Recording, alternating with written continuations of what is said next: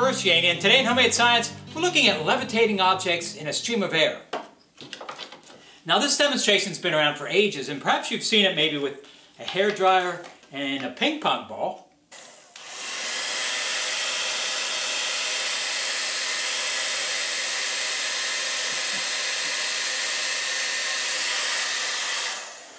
Now another item that's recently become popular is floating a screwdriver in a stream of compressed air.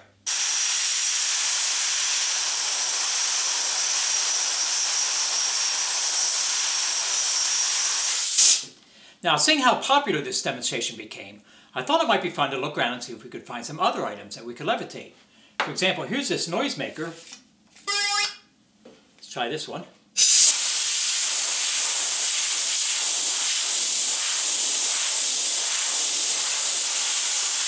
Now, in my investigation, I followed 3 basic rules.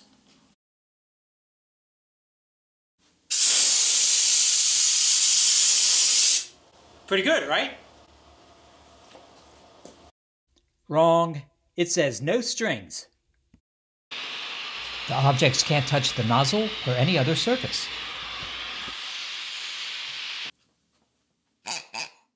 Many objects can stay aloft for a few moments, but then become unstable. My goal was to find objects that could stay aloft for at least 15 seconds.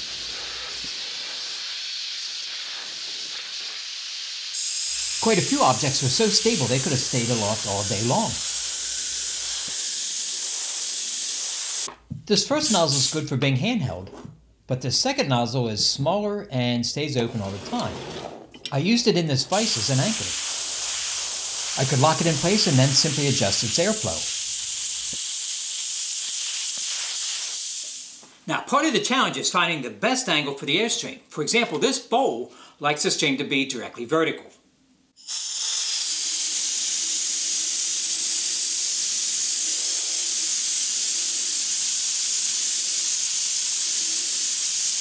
Very stable, and if I put it on an angle,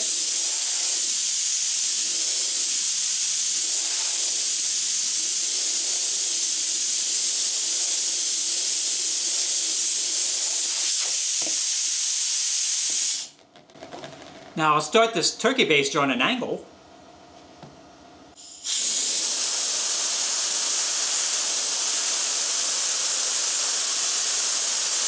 Very stable.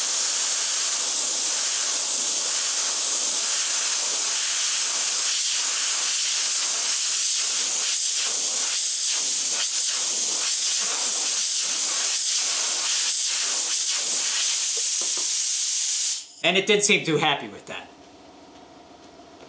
Now, one of the most difficult pieces I have is the soup ladle. Let me give it a try.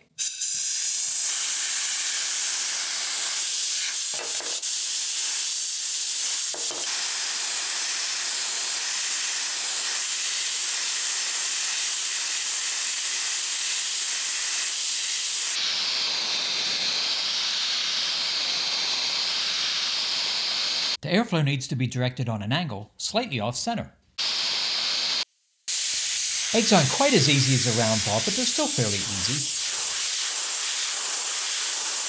Like a ball, the airstream is below the egg. I found quite a few fruits and vegetables that worked well. For example, here's a cucumber. Notice in this piece that the airstream is aimed at the top of the cucumber. We'll explain why later. Now, I have found some bottles that work, and once again, the angle makes a difference. For example, this soda bottle likes it on an angle.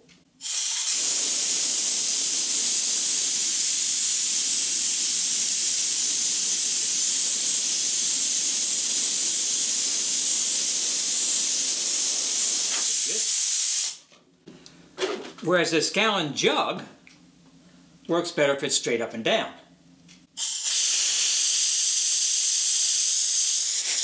Not yet. It still has some liquid in it. Let's take that out.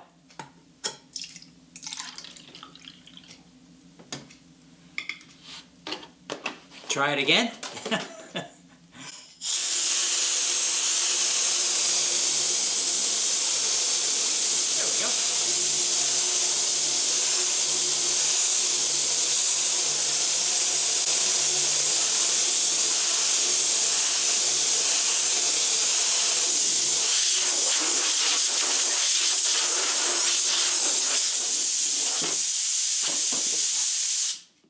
So how is it that these objects stay aloft?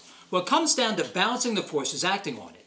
We have gravity pulling it down, while the force going up is applied by the airstream, the atmosphere, or it's a combination of both.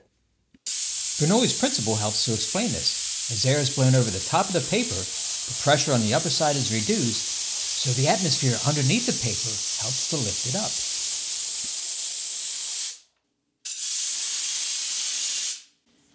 So when I blow air alongside this bat, there's a decrease in pressure on this side, so the atmosphere actually pushes the bat into that airstream.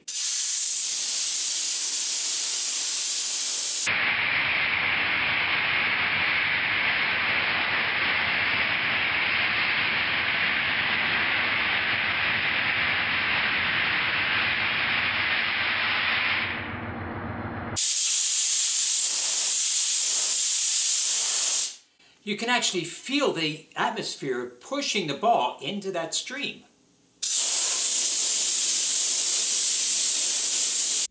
So in this case, the ball is actually being lifted by the upward force of the air hitting it and then going around it, while the atmosphere holds it in the airstream. Now that may make sense for the balls and the bowl, but it doesn't quite fit what happens with the bat. To get lift in this case, we really need to take a look at air going across the top of a surface. Now I hooked up a funnel to the end of the nozzle here. If I squeeze the handle, of course, air comes out. We can see that if I put a few ribbons in there.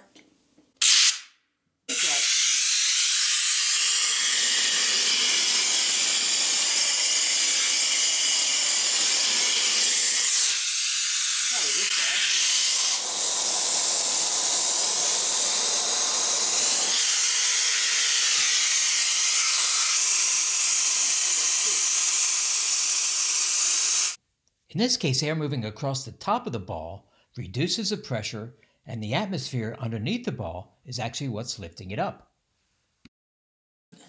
Well, how does that explain the levitating of this bat? We weren't blowing air on the top, we were actually blowing it on the side.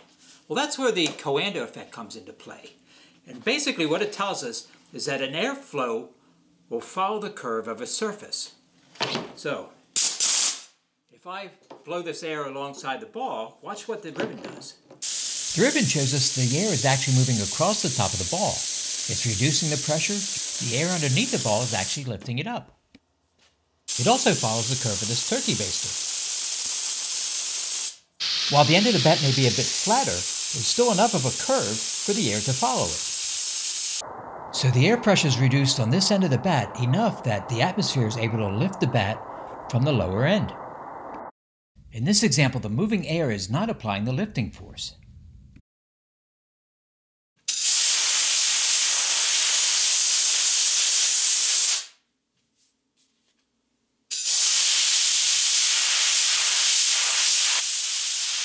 This end might be getting a little bit of lift underneath that knob.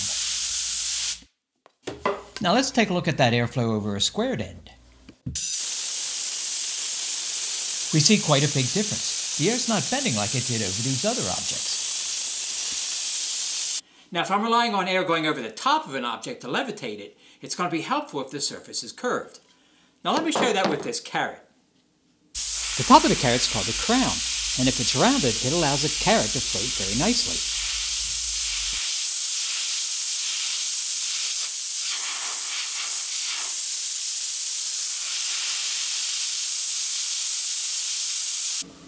I'll cut off the crown and we'll try it again. Now it's like that block of wood, no Coanda effect. I put a small nail through the top of the crown so I could attach it again. Let's see what happens.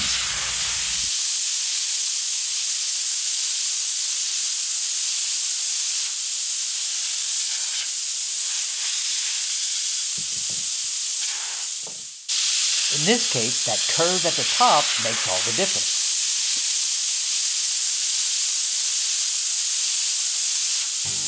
Well, I hope this gives you some idea for investigating this yourself. Now, there's a lot of science I didn't get to, and quite a few objects that I didn't have a chance to show yet. So I'm going to post those in the second video, and you got to watch it because some of them are my favorite. Anyway, thanks for watching, and come back and see me again. Okay, bye!